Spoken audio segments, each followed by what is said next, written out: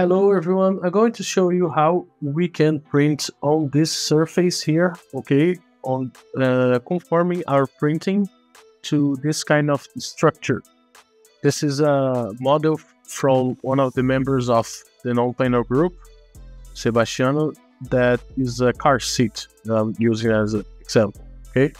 So I'm gonna just reference this surface here, just clicking the right button here, and put set one be wrap, and as I'm selected, it will reference that on the project. I'm gonna hide everything.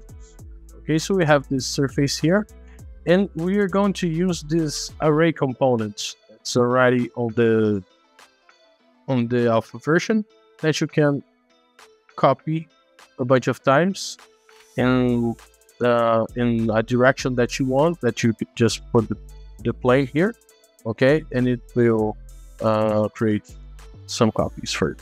After that, we feed that layer surface on the infill and wall component, so we can create our paths. Okay. Well, for some reason my preview is glitching. I don't know why, but let's continue. And after we have these paths here, okay, this is our paths to print. So it's a zigzag. It goes in two directions, keeps moving from vertical to horizontal, okay, and this we can of course change the density of the infill. This is only the top infill, okay, only the bottom and top infill. You can select the amount of walls, whatever. After that, we can plug that to the normal planes component, okay, that requires the layer surface that we used before and the printing path that we want. Okay, so we plug those two, and then we have the normal planes on those points, okay, and you can see here that those planes are exactly wherever we need them, okay. So it's dividing by angle, okay, and you can control that.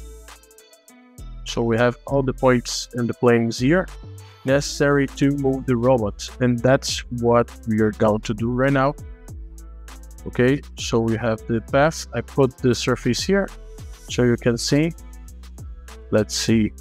We have some points that we cannot reach, but that is a more technical issue that I will not address right now. It's more related to other mechanical things, but you can see that it's following the curvature. Okay,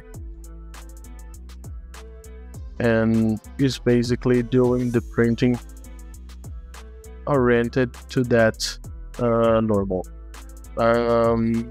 Of course, for this size and this kind of print, you need probably another setup. You can try to use different types of movements here on the KUKA PCR. That's a plugin that I'm using to see those planes, and so use that to solve the inverse kinematics. This one is way better right now, the linear, but in some points you have some singularities.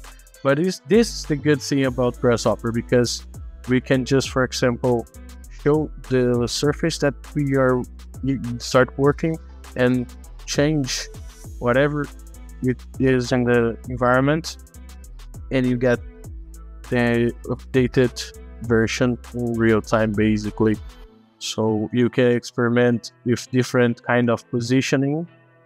For example, let's say if we want to try to print that vertically like this, okay, could be an interesting option. for this as well, and you can just see how that goes in real time. So keep that in mind. That's a good thing about Grasshopper and the capabilities of using this kind of environment to try to create those paths, okay? But of course, we have some issues that needs to be addressed more specifically to make that happen. But this is the overall structure that you need to use for something like that on the generation of the planes. Then other possibility, instead of using the normal alignment, you could use like the align plane generation. So you have control of the direction. You could set, for example, to be aligned to the world. So it will basically follow word XY, keeping the extruder or your tool in that direction. Or you can, for example, set a plane that I put here, for example, this plane here, and I have control of the rotation of it. And for example, let's say 90 degrees, and we see after that. Okay, so this is exporting planes aligned to that plane that I just showed you. And if we start to increase this angle here and change the type of alignment for number 3, which is the align, you can see how that affects the direction of the planes that you want. So you could, for example, set a good alignment here that you know is going to work. Of course, you have to take account for that collisions to the part. Okay, but maybe the PCR can get rid of that for you. Okay, and you have the alignment of the parts here. Okay, and the good thing is you can change easily the angles to help your needs, for example.